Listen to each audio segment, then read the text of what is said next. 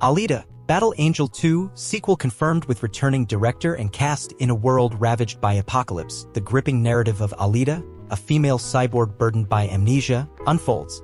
Unearthed within a scrapyard and meticulously reconstructed under the care of Dr. Dyson Ito, her saga burst onto screens with its premiere on January 31, 2019.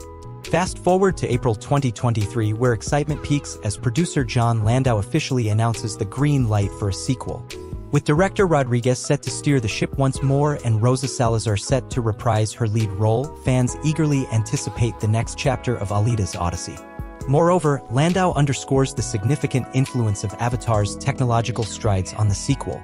By highlighting the revolutionary advancements in facial nuance and emotional depth pioneered by Avatar, Landau hints at a deeper, more immersive experience in Alita, Battle Angel 2.